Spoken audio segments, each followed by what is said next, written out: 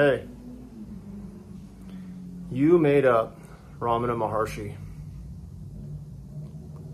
You imagined him as a guru who would offer sage wisdom to help wake you up. You imagined Nisargadatta Maharaj. He's entirely in your mind. He doesn't exist anywhere else.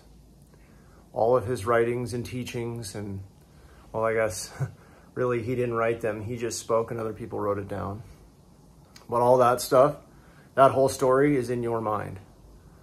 Pretty nuanced story when you think about it. It's got, the details of him owning a cigarette company and giving satsangs out of his little apartment in India. Maharshi living at, I think it's Arunachula. I think that's how you say that, the mountain that he lived at. Interacting with the animals, the stories about him having these godlike experiences with people and animals. Krishnamurti, both of them, and their unique, charming, quirky characters. Both of those guys are very quirky. And then all the Krishnamurtis out there who share their name that you may encounter. You made them up.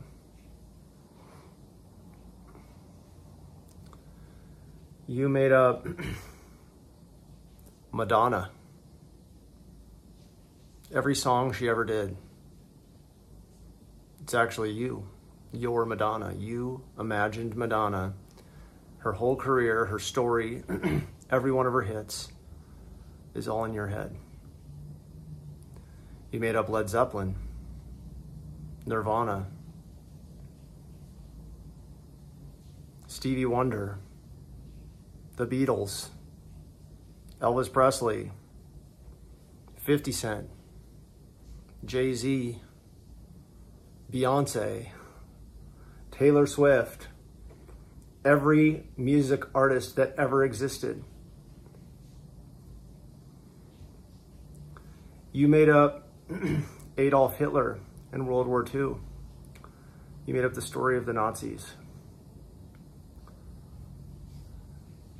You made up the Civil War. You made up all the world wars. I guess I forget that for a moment there that some of my viewers aren't in America, so they don't give a shit about the Civil War. But you made it all up. You made up all the viewers. You made up YouTube. You made up the internet. You imagined it. You're imagining it right now. You made up mobile phones, technology, computers. You made up communication, the idea of one thing communicating with another thing. You made up sound. You made up the idea of one thing being able to register these things called sound waves and then interpret it as something we refer to as sound, which appears in the form of speaking and music. And I mean, that's pretty much it. Clanking and crashing and sound.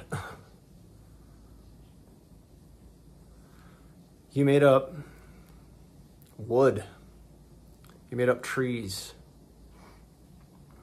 You imagined these things that grow out of the ground and are very rigid and dense, but can be cut into and fashioned into other things.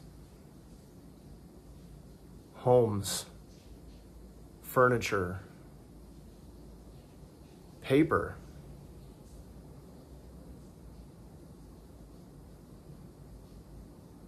You made up the ground You made up the sky.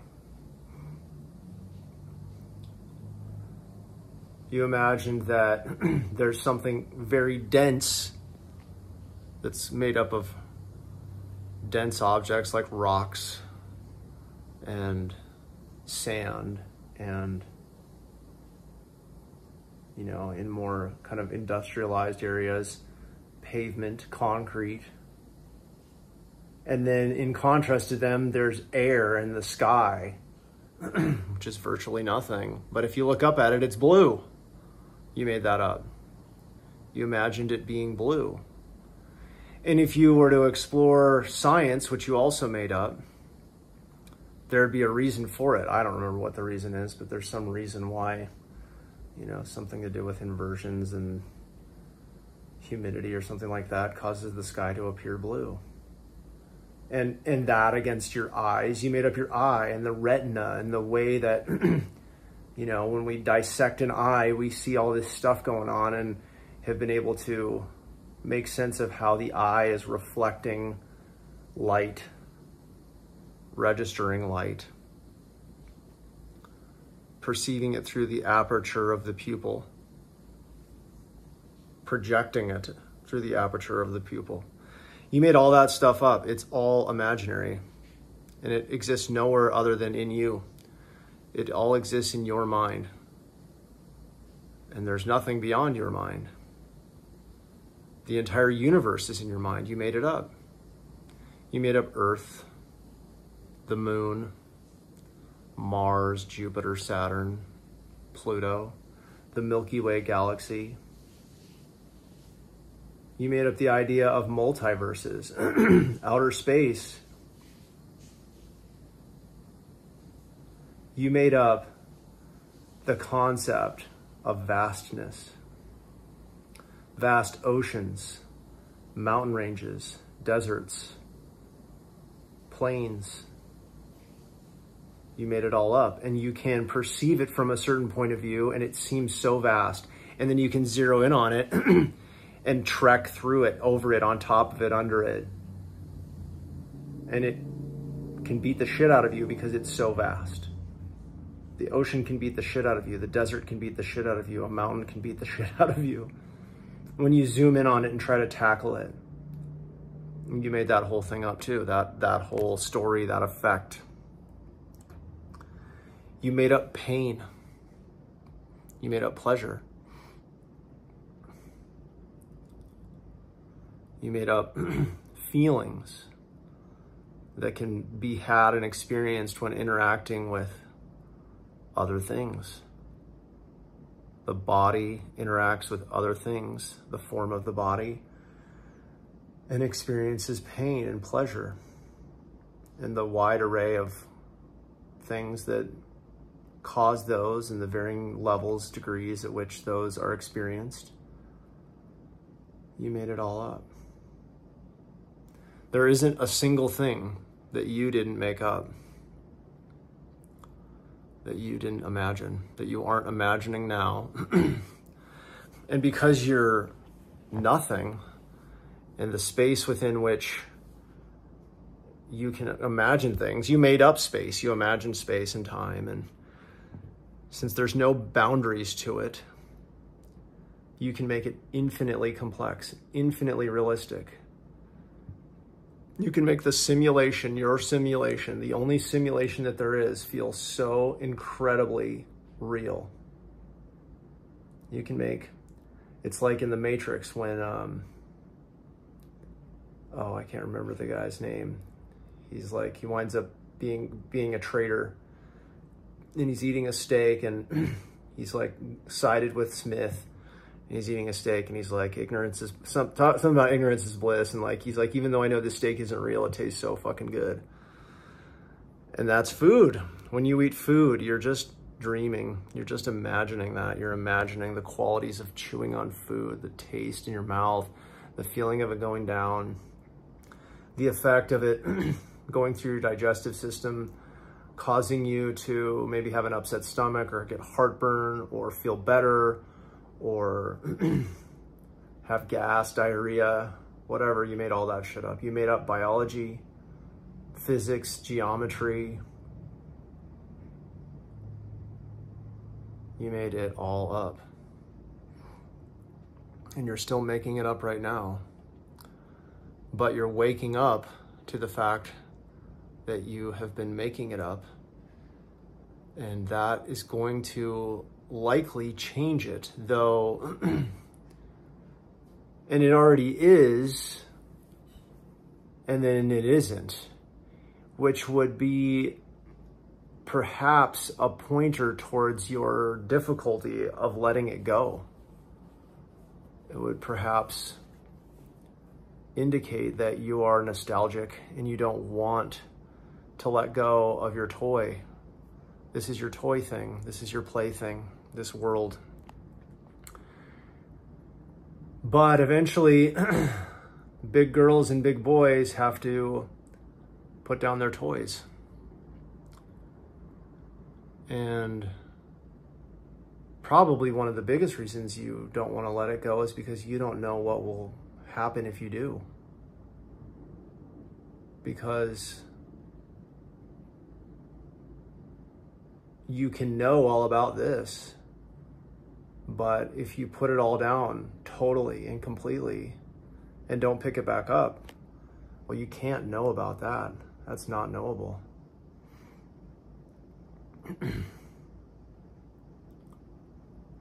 So you're probably afraid of that to some extent, but you're working your way towards the edge of the cliff. You're prepping yourself to dive off into the abyss. And you've even dove off a few times, maybe more than a few times. And you create characters who come back and tell you stories of diving off and what it's like and how wonderful it is. And you give yourself experiences of it, but you apparently aren't ready to let go completely just yet. But there's a lot of things that you're doing that are indicative of your preparations. There's a lot of things that you're doing that, it would appear anyway, are pointing towards your plans of letting go completely. And, you know, ultimately what's funny about it is you know who you are, you know what you are, and you know that you already have let go. You haven't ever held on, but you have continued to engage with your world, your dream, in a way that shows that you're not letting go of it completely, because if you were to let go of it completely, you wouldn't even engage with it anymore.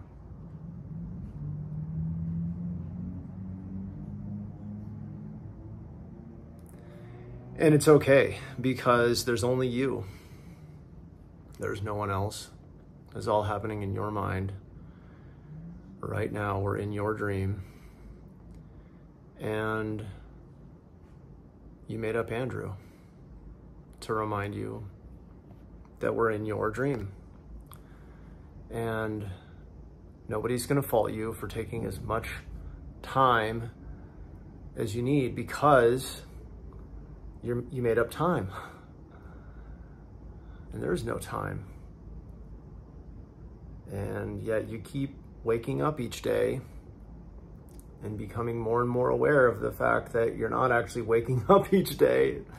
It's a new day, but there wasn't a day before today, and there won't be a day after today. There's just this day altered, transformed, evolved. And the fact that there's so much content surrounding your awareness of this is evidence enough that transformation is taking place. Plans are being executed. And yet none of it's happening at all, really, other than in your mind. Nothing's happening whatsoever. This is full, whole, complete. Always has been, always will be, in your mind.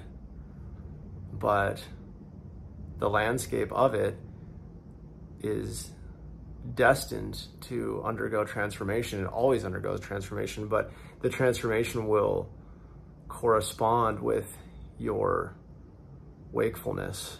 It is corresponding with it, and it will continue to. And relatively speaking, it's going, rather fast and then also rather slow, depending on how you look at it. But in any event, you can't stop it. You won't stop it. You don't have any intention of stopping it. And because of the way that your mind works, infinite and unbound, wild and free, it's just going to do whatever it's going to do, and you're going to just be along for the ride like you always have been and always will be. But you can bet that a lot of the things that you have done up until now, apparently, surrounding limitation and duality, will dissolve, will no longer be relevant or a part of your dream, your imagination, or at least they won't be within the imagined timeline, the imagined story that you have created for yourself. But you're dissolving that too. So yeah, I think it's pretty accurate to say they won't be a part of it because, and at the same time, they are a part of it. They're always a part of it. Everything is a part of it. It's all in your mind. It isn't ever outside of your mind. So it can't go anywhere, but you can certainly perceive it differently. You can certainly manifest it differently. You can certainly imagine it differently. And